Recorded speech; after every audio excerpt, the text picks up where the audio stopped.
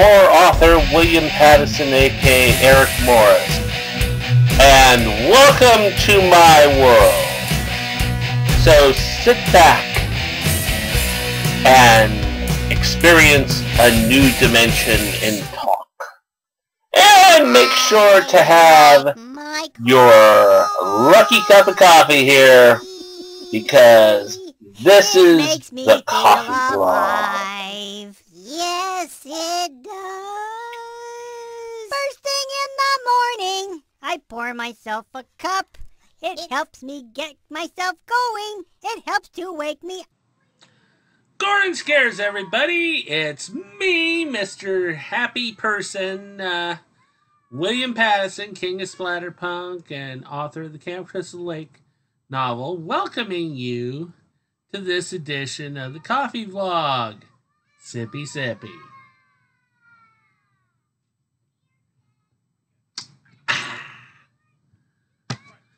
Alrighty. Well,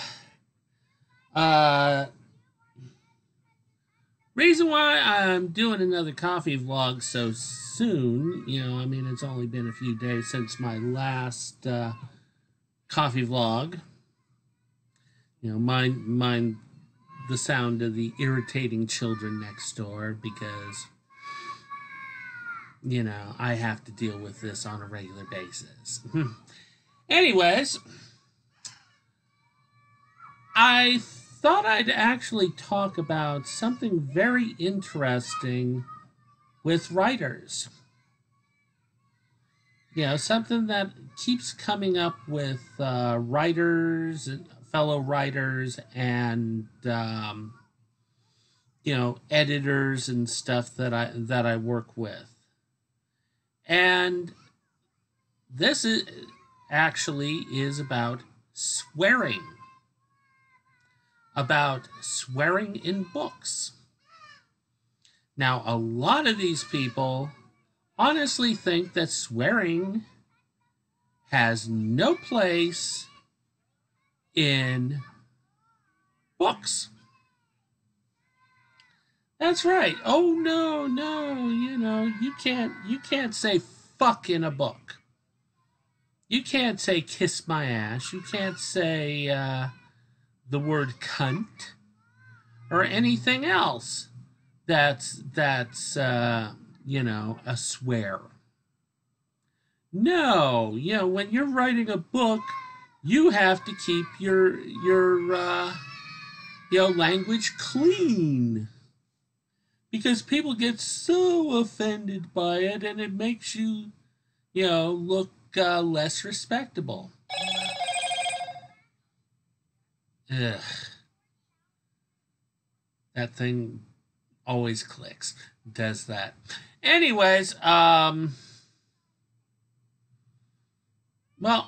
I take issue with this. As writers, we put a mirror up to the society that we are showing, and we are not pilgrims. We are not in the 17th century anymore. We are in 2018. And honestly, when I'm out in the wild of the world, there are people who talk like truck drivers. They say fuck. They say bitch. They say all kinds of lovely little swears. Shoot, at my regular job, which is at a restaurant, I've heard kids say fucking damn. Seriously. Little kids saying that. Because they learned it from their parents, who say fucking damn.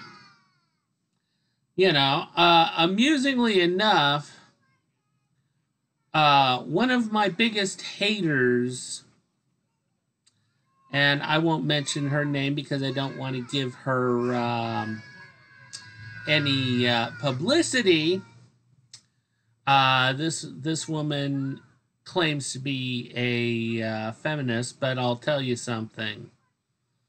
You know, my idea of a feminist is a woman who is fighting for women's rights so that they can be equal to men.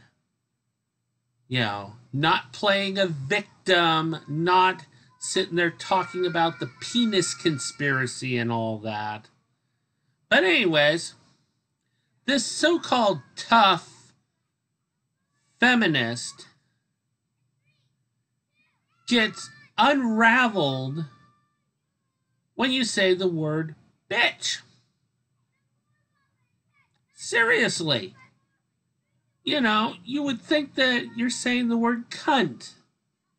You know, and the thing is that, you know, if you say cunt around my sister, she will rip your jaw off. So I'm actually risking myself by saying that word in this house. Anyways, yeah, she's like, how can you say call anyone a bitch? You know, the thing is, I'm from California. We have guys calling their girlfriend their bitch. You know, I hear bitch a half dozen times a day. I hear guys calling other guys, you know, hey, bitch, when they're pissed off at them and stuff. You know, bitch has little connotations anymore. You know, in modern society, calling a woman a bitch or calling even a guy a bitch. You know, it's like, ooh, you called me a bitch, whatever, fuck you. But yeah, this so-called feminist comes all unwound over it. It's like, you called me a bitch. Yeah, tough feminist. You want to talk about a feminist, a real feminist. You talk about my dear old friend D-Ro, Debbie Rochon. Now that is a feminist. She is for equal rights. She wants women to be paid equal to men. She wants the casting couch to be burned. And, you know, she doesn't sit there and say, oh, all men are evil and, you know, oh, you know, join our ranks with the unshaven legs. You know, just like that one comedian going, hashtag feminist. Yeah, no. Anyways, the thing is that, you know, when I was working on my book, Symphony of Death 1, Robert Diablo, my editor, Kathy, kept giving me crap about, you know, can't you curb down the swearing and that? You know, oh, you know, can I take out a few of these fucks and that? And I'm going, no. No, that's the way the character talks. You know.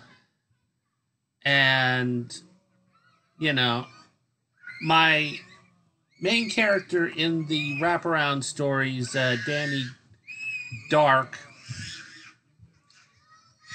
is a British horror rock singer.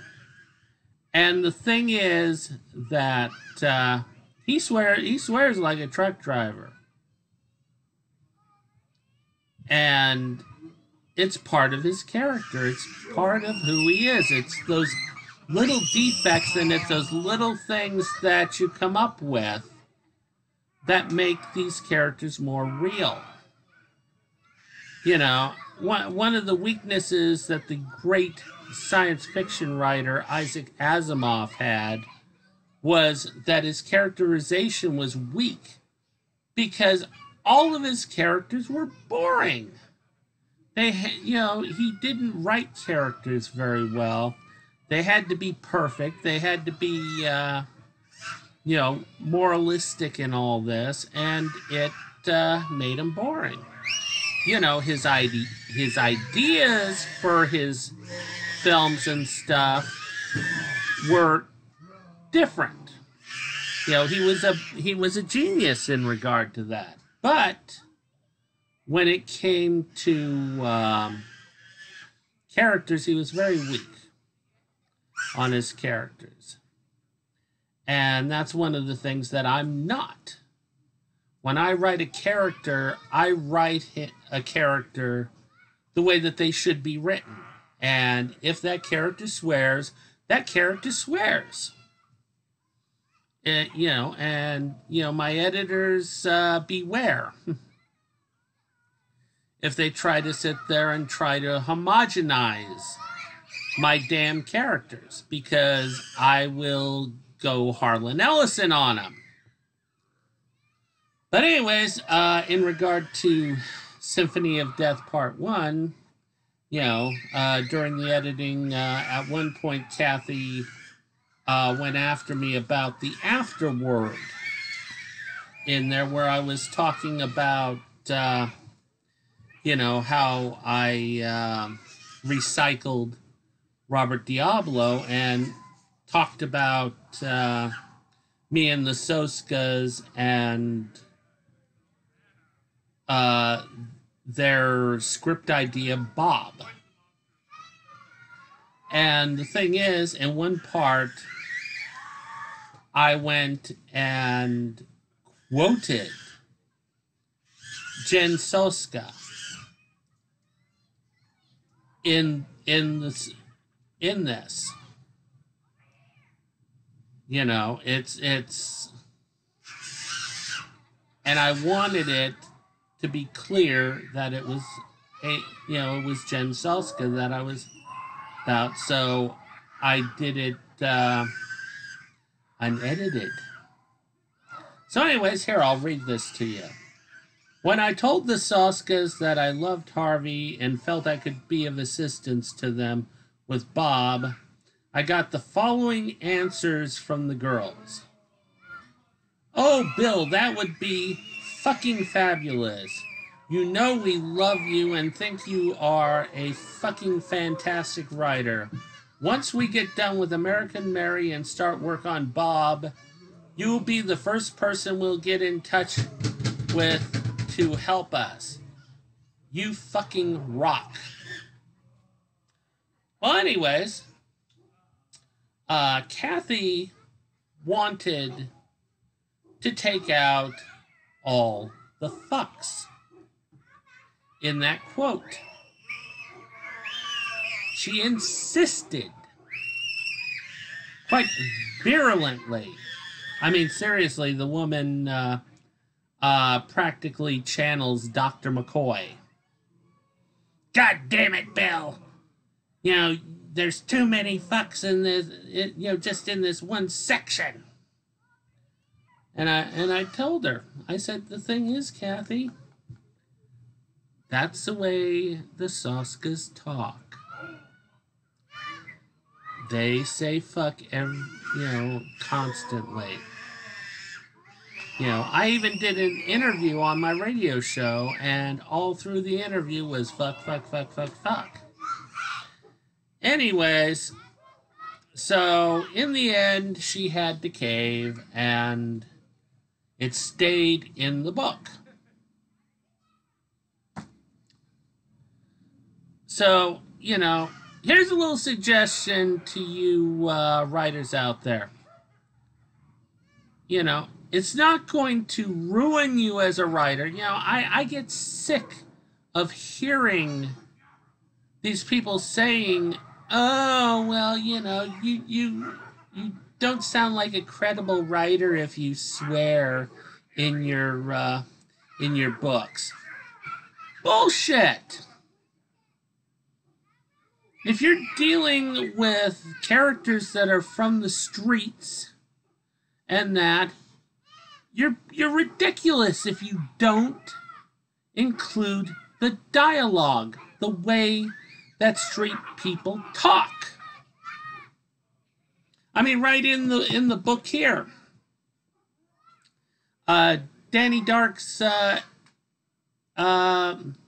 ex-wife, Noosh.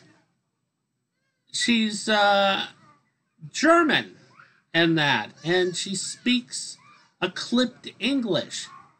I put that in there. I made it where she mispronounces words in there. I put in an accent into, her dialogue to make her sound more authentic, to make her sound more the way the character should sound. That is what a writer is supposed to do. When they do their characters honestly. And to sit there and restrict and say, oh, no, you can't say fuck or damn or any of this other stuff. You can't swear in your book, or you're going to look like an inferior writer. No.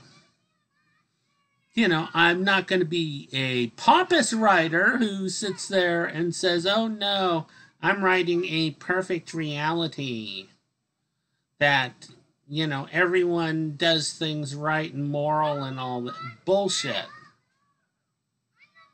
Then your book's going to suck. Unless, of course, you're in a science fiction situation. And the thing is, in Battlestar Galactica, they swore, but the thing is that the writer was cute with it. Instead of saying fuck, they said frack. But I'm not going to go around having my street people say frack and darn and all this. No, that's stupid. The thing is, authors, what I am saying is be true to your material. If you need to swear in your books, swear. Swear like a truck driver.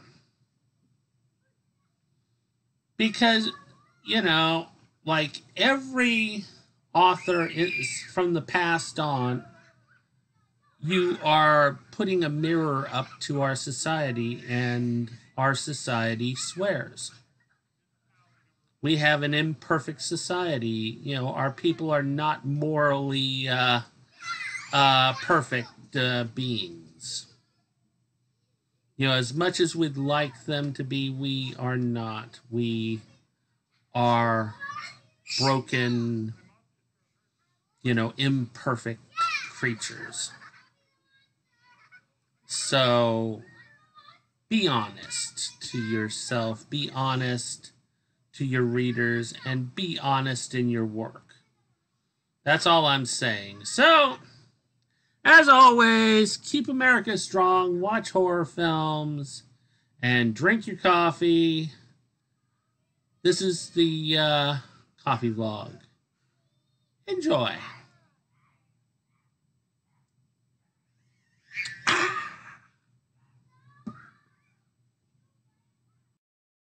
The international